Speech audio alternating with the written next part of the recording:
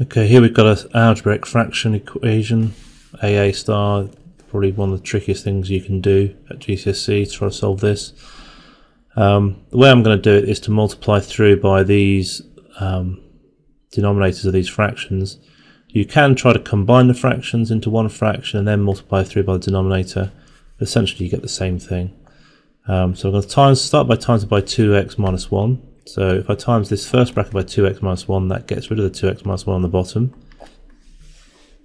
And we end up with 2 lots of 2x minus 1, times that by 2x minus 1, and it's still got the 2x plus 1.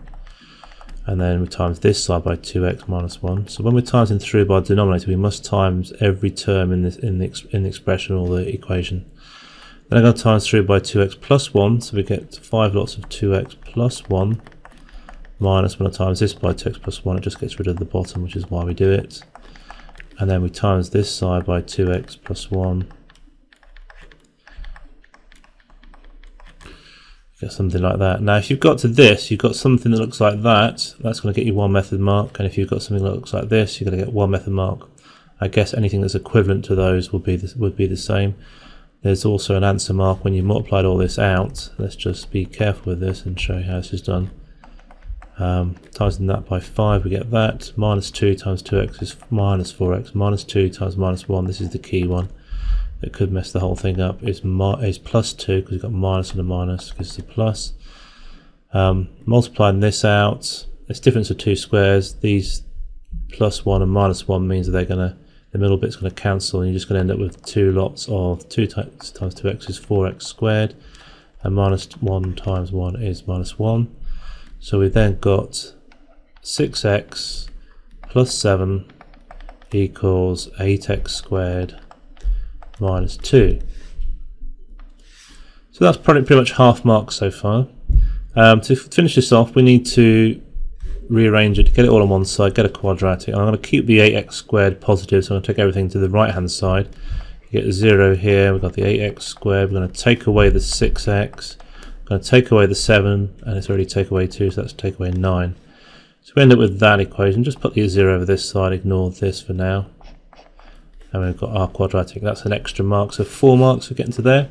Trying to solve this is worth 2 marks, 1 for whatever method you use and 1 for the answer. You could use the formula where this is a, b and c, and you've got the minus b plus or minus the square root of b squared minus 4ac all over 2a. Or you could try and factorise. Now I'm going to try and show you this new method of factorising I'm using when you've got multiple x squareds. We've got, if we just write whatever the x squared is, 8x in both, we times the 8 by the 9 to make 72. Now that's quite a big number, but with that number 72, we're trying to find two numbers that multiply to make 72 but add to give you minus 6. It's actually minus 72. So we could have, well, the first one I can think of is 12 times 6. It just happens to be the right answer, but we'll do a couple more. Minus 9 times 8, and we could go bigger and smaller. There's quite a few factors of 72. But this one works quite nicely because when we add those two together, we get minus 6, which is what we want here. So I'm going to put the minus 12 here and the 6 here. And from there, I'm going to cancel down any factors. So 2 goes into 8 and 12, but also 4 goes into 8 and 12. So if I divide by 4, I'll get 2x and minus 3. And then divide this one. This one's got a factor of 2, so it's 4x plus 3. And then we're going to have that equals to 12. Now that should, when multiplied out, give you this. So you've got 2x times 4x is 8x squared. Minus 3 times plus 3 is minus 9. Plus 3 times 2x is 6x. Minus 12x is minus 6x. So that works perfectly. Then we all got to do is solve these two equations. So we've got 2x minus 3 equals 0. And 4x plus 3 equals 0. So that gives us this one.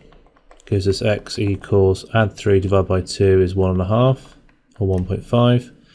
And then this one, we take away 3 divided by 4, we get x equals minus 3/4 or 0.75.